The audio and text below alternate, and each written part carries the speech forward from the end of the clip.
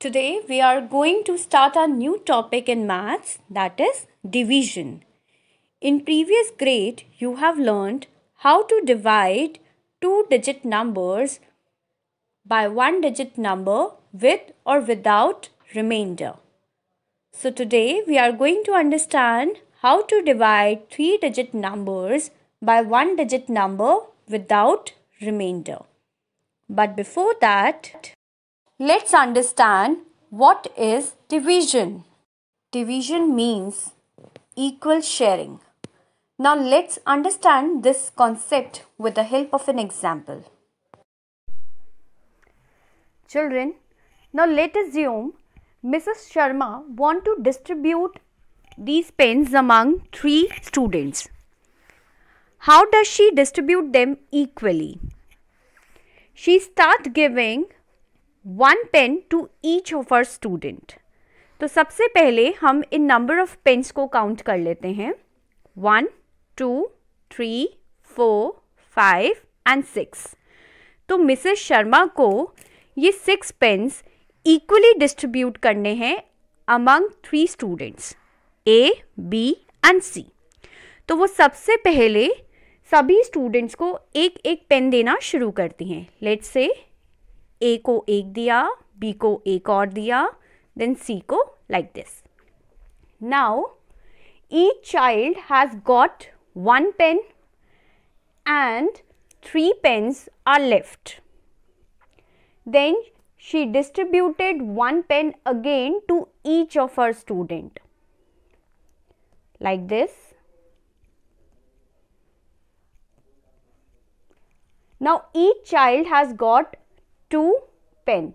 Then by distributing one pen again, all pens are finished. So each child has got 2 pens. ठीक है?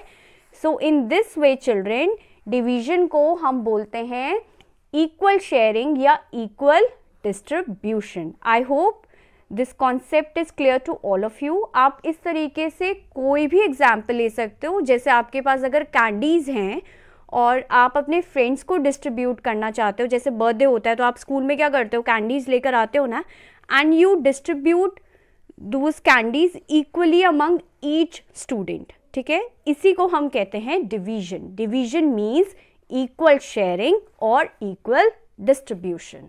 This is the symbol of division. Dividing 3-digit numbers by 1-digit number without remainder. तो चलिए हम इसको एक example से समझते हैं चिल्ड्रेन. Divide 426 by 2. तो सबसे पहले तो आप इसे इस तरीके से अरेंज कर लेंगे. 426 को आप इनसाइड लिखेंगे और 2 को आप बाहर लिखेंगे. ठीक है. Now there are important terms. The number that is being divided, क्योंकि ये नंबर को हम डिवाइड कर रहे हैं तो इसको हम बोलते हैं dividend. And the number which divides, और जो नंबर इन्हें डिवाइड करता है उसको हम बोलते हैं divisor. And the answer found by dividing one number by another, इसको हम बोलते हैं क्वेश्चंट. ठीक है. रिमाइंडर जो है वो हम बाद में इस कॉन्सेप्ट को मैं बताऊंगी जब हम पूरे स्टेप्स को कंप्लीट कर लेंगे. तो अब हम इन स्टेप्स को फॉलो करते हुए डिवीजन ऑफ 3-digit नंबर सीखेंगे bye 1-digit number without reminder. Step number 1, divide 400s bye 2. देखिए अभी तक आपने जो एडिशन, सब्ट्रैक्शन या मल्टीप्लिकेशन किया है उसमें आप हमेशा वंस से स्टार्ट करते हो. ठीक है. बट डिवीजन में हमेशा जो है आपको जो फर्स्ट नंबर होता है डिविडेंड में उससे स्टार्ट करना है. क्योंकि हम ये डिवीजन 3-digit का कर रहे हैं तो जो 4 है वो कौन सी प्लेस पे है, on hundreds place, once, tense and 100. तो हम 100 से, हम यहाँ से लेफ्ट मोस्ट डिजिट जो है उससे स्टार्ट करेंगे. So you have to start by looking at the first number in the dividend. तो डिवाइड 400s बाय 2. तो जल्दी से हम 2 का टेबल रिकॉल करते हैं. 2 1s are 2, 2 2s are 4. तो 2 2s are 4. तो right 2 in the hundreds place. आप 2 को इस तरीके से 100 प्लेस में लिखेंगे ऑफ द क्वेश्चन. ये आपको समझाने के लिए आपको हर बार नहीं लिखना है ऊपर, इसलिए ये प्लेस मैंने लिखी है यहाँ पे. क्योंकि ये जो आंसर अब आपका आएगा इसको हम बोलते हैं क्वेश्चन। तो right 2 in the hundreds place of the question and subtract 4 minus 4. तो 4 में से 4 जाएगा, so we left with nothing, that is 0. ठीक है। Now follow step number 2, bring down 2. या हम ये कह सकते हैं कि अब आपको जो नेक्स्ट डिजिट है from the number in the dividend उसको नीचे लेकर आना है। तो अब नेक्स्ट नंबर इज 2, तो आप उसको नीचे लेकर आइए, ब्रिंग डाउन 2। देन अगेन हम 2 का टेबल रिकॉल करेंगे, 2 1s are 2, तो 1 को आप टेंस प्लेस पे लिखेंगे और नीचे आप यहाँ लिखोगे 2। 2 में से 2 को माइनस करेंगे, सो अगेन हमारे पास 0 आएगा। ठीक है। Then move to step number 4, bring down 6 1s। अब आप 6 को नीचे ले आइए एंड डिवाइड 6 1s बाय 2, और 2 से 6 को डिवाइड कीजिए। ठीक है। 6 1s बाय 2, तो 2 1s are 2, 2 2s are 4, 2 3s are 6, तो आप 3 को लिखोगे 1s प्लेस पे ऑफ द क्वेश्चन। तो again 6 minus 6 we left with nothing, 0। इसको हम बोलते हैं रिमाइंडर। तो रिमाइंडर क्या होता है? The number we are left with at the end.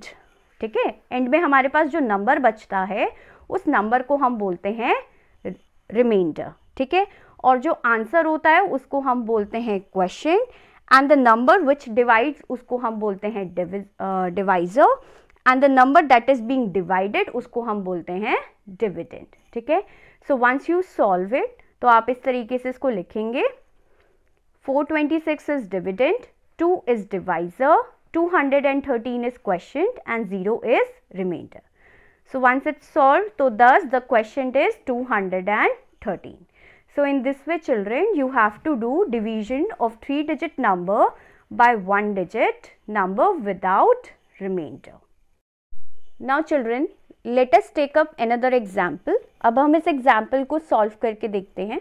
Divide 774 by 3. So first of all आपको इसकी अरेंजमेंट करनी है, so you have to arrange like this. आप डिविडेंड को अंदर लिखेंगे। डिविडेंड क्या है हमारा? 774। तो पहले आप उसे इस तरीके से लिखिए। ये हमारा डिवाइजर है, इसे हम बाहर लिखेंगे like this। ठीक है, so follow the all the steps जो अभी हमने समझे हैं। आप 100 प्लेस से स्टार्ट करेंगे, 1s 10s and 100। ठीक है, तो start by looking at the first number in the dividend. Now divide 700 bye 3। तो 3 का टेबल रिकॉल करते हैं। 3 1s are 3, 3 2s are 6, 3 3s are 9। सो देखिए हमें जो है 3 के टेबल में ऐसे नंबर को फाइंड आउट करना है, या तो वो 7 से लेस देन हो या फिर वो 7 मतलब इक्वल टू 7 हो। लेकिन अगर हम 3 3 पे जाएंगे तो 3 3s होता है 9, जो कि 7 से बड़ा है। तो इन दैट केस हम लोग लेंगे 3 2s are 6। ठीक है, सो I am going to right it 3 2s are 6। Clear है? अब 7 में से आप 6 को माइनस करते हैं, सो वी लेफ्ट विथ 1। ठीक है, नाउ फॉलो नेक्स्ट स्टेप। अब हमें नेक्स्ट डिजिट को नीचे लेकर आना है, ब्रिंग डाउन 7। तो अब ये बन गया 17। Now again recall the table of 3। 3 3s are 9, 3 4s are 12, 3 5s are 15, 3 6s are 18। तो 18 17 से बड़ा हो जाएगा, तो अगेन हम लोग लेंगे 5। 3 5s are 15। नाउ माइनस, अब हम इसे सब्ट्रैक्ट करते हैं। तो 1 में से 1 जाएगा तो वी लेफ्ट विद नथिंग, 0। 7 में से 5 जाएगा तो दैट इज 2। ठीक है, then again you have to bring down 4। तो अब ये बन जाएगा 24। नाउ अगेन हम टेबल अपना जो है वो कंटिन्यू करते हैं। 3 5s are 15, 3 6s are 18, 3 7s are 21, 3 8s are 24।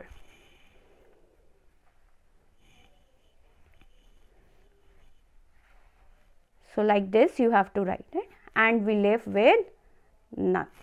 ठीक है, in that way children you have to solve this particular calculation.